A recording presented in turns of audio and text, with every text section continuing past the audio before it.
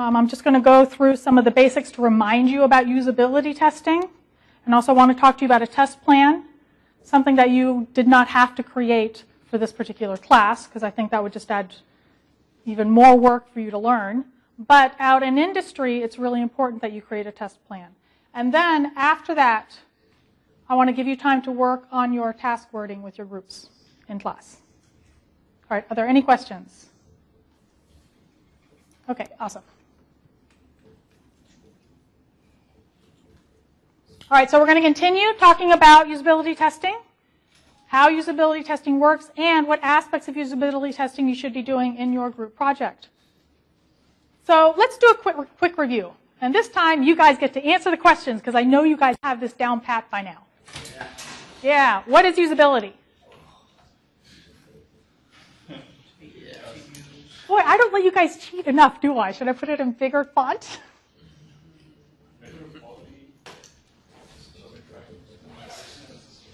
That's right. It's the measure of the quality of the interaction, very important, the interaction between a person and the system. Are you testing the person? No. Is that important to remember when you are doing your usability testing? Yes. Yes, it's critical.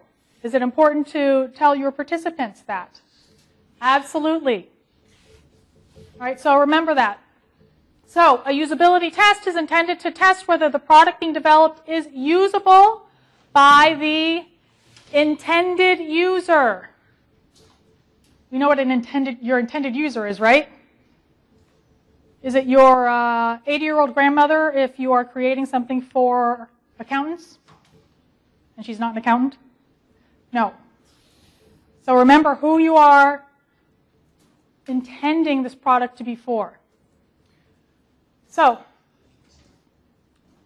you want to look at tasks, see what types of tasks, what types of goals the user wants to accomplish, select appropriate tasks, and see if your intended users can achieve those tasks with the current design.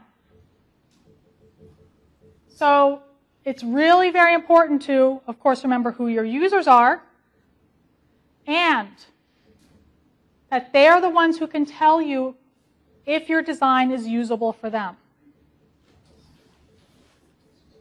Too many times we get stuck into our egos because we know better, because we're so awesome. So you want to remember that. A lot of times, remember, we know more about certain things than our users. So they're not going to see things in the same light as we do. Now, usability testing, I think as I mentioned last time, or the time before, is that it's very, very commonly used in industry. It's probably one of the most commonly used user experience research techniques that are out there. It's very commonly used, especially in desktop applications and websites, where again, we're having users perform tasks, but more and more, it's being used with handhelds. And in fact, if you go into industry, you'll see that they actually use it with handhelds a lot more than even people who are doing research in academia use it with handhelds. All right, it's been very, very critical for the development of how things like smartphones, your iPhones, your Android phones, your tablets, how those actually work, what gestures we use, our swiping and those sorts of things.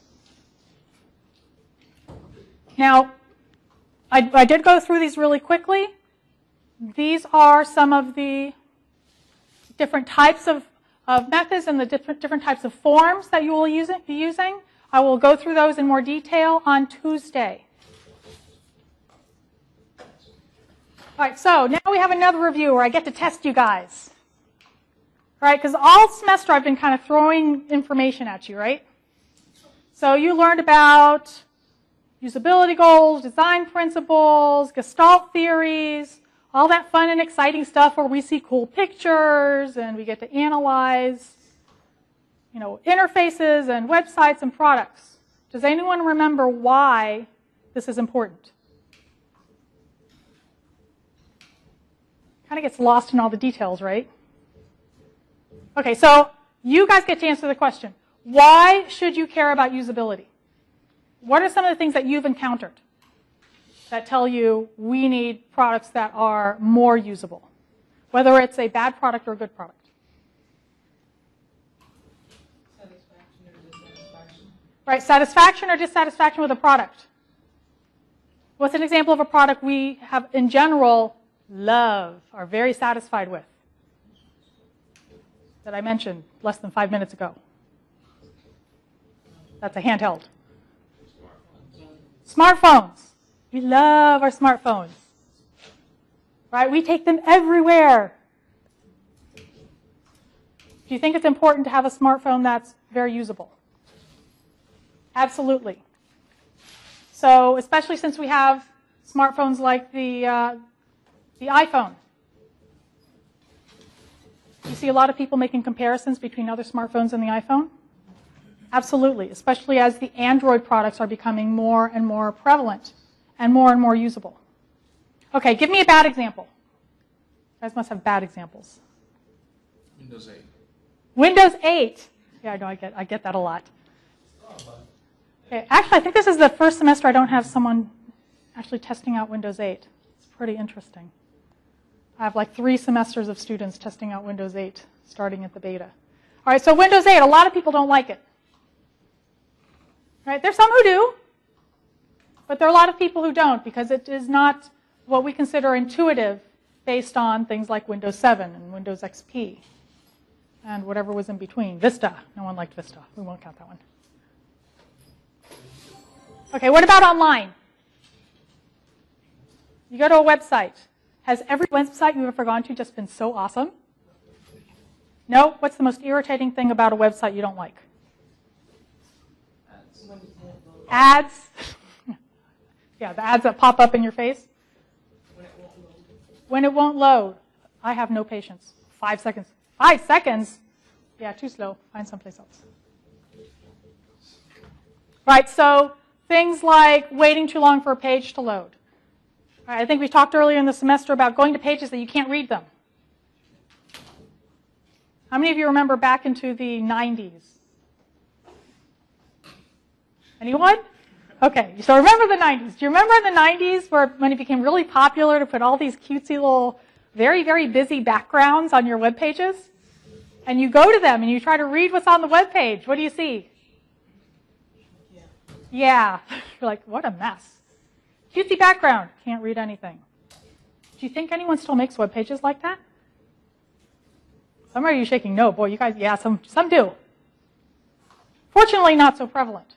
But still, that's another type of problem. So the thing you want to think about in terms of why all of this is really important is when you are creating something, when you're creating a website or an app or a product, do you want users to come back and use them? Yes, you do. And a critical part of that is how usable is that product? Because sometimes we get so mired in the details, we kind of forget what the ultimate goal is, where we want to create very usable, user-friendly products that our users are going to want to continually to use. So, when we have poor usability, we end up with what? What's the number one thing we end up with? Frustrated users. You guys are so brilliant. Who likes being frustrated? So, okay, some of you are smart Alex and like being frustrated. Well, most of us don't like being frustrated. The rest of you are masochists. Now, we had talked about how we want users to use our product, right? Well, if you actually look at when people stop using a product, there actually tend to be some patterns. Most of this research has actually been on the web. I just have a few little details here. There's actually a lot of information about this online if you choose you want to really look into it. So there's research that's looked at why do users leave a website and don't come back. The number one reason is they can't find what they're looking for. 60% of users, if they go to a site and they can't find what they're looking for, they just leave. You now have lost that user. There's also complaints about, well, you just kind of get lost. You're trying to traverse through this very complicated site, and now you don't know where you are. So you may not use breadcrumbs, for example, so the user can see where they are. So if you have an e-commerce site that has multiple categories and subcategories, and you have categories that actually overlap, it's very easy to get lost. It's another thing that users tend to complain about. And the other is information that's hard to read. Now, we talked about the beautiful, beautiful, busy backgrounds from the 90s, right? Are there other ways that make information difficult for users to read and understand? Yes, there are. We've talked about them. Do you remember what some of them are? Font size. Font size. The position in which they're in, or the place they're situated. Right, so where they're placed on the screen. Contrast. The contrast. So the contrast, how easy is it to see? What about the Group with similar things or things that you can relate it to. right, is it in a context that has other things that it's related to? What about verbiage? The way it's Right, so jargon. Is it technical jargon? Is it everyday language? And that, in particular, you need to worry about for what in your group projects? for the user questionnaire. Right, for the user questionnaire and your tasks. Right, really important. So you need to try to think a little bit outside of the box when we're talking about things that are difficult for the user. Now, some of the research looking at repeat visits also gives us a little bit more information about how important usability is. If you have a user who is a first-time user, if they go to your site or if they use your app for the first time and they have a negative experience, 40% of them will not go back to that site again or try to use that app again. In fact, one of the areas of research that is becoming more popular these days is looking at app usage.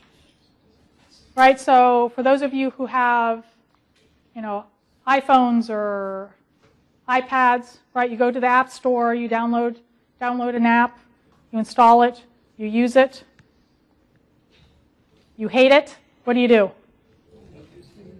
don't use it again. What else do you do? Yeah, you get rid of it. Right? You delete it. That is very, very common. 40% won't try it again, regardless of how much they may think it's important. That's an area that some researchers are actually saying that this is a higher number when it comes to apps.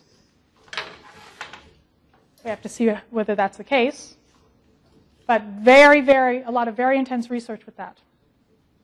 Now, there are other practical aspects you need to worry about, things like higher support costs. Right? If you have a product that's not usable, then you're going to be having a lot of more people calling your support line. And if you have a lot of people calling your support line, what does that mean? Something's not right. So then you have to hire more people. And that costs money. And also decrease productivity, because now, instead of going and adding nice, new, cool features, what are you doing? Going back to your design and fixing problems. So, again, we want to remember what the real purpose of doing usability testing is. It's not just for us to go be social and have fun. Right? It's so that we have these usable, viable products. Now, I went ahead and I put just a list of some of the usability problems that are very common. I'm not going to go through the list this time because I do want to make sure that you do have time to work on your tasks. But these are all things that we actually have talked about in class before. So think about what are some of the problems when you are looking at your group project. What are some of the typical problems that we may have with a particular product? And that's one of the things that you can do to think about, is this something I would want to test in my usability testing?